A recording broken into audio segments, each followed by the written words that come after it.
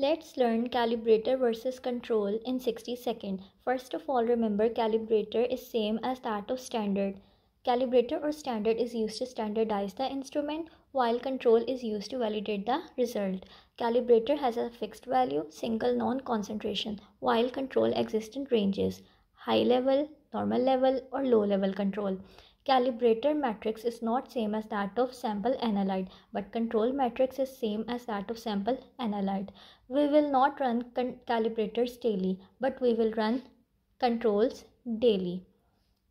Calibration of an instrument is only done when a new instrument is loaded or a new part of that instrument is loaded.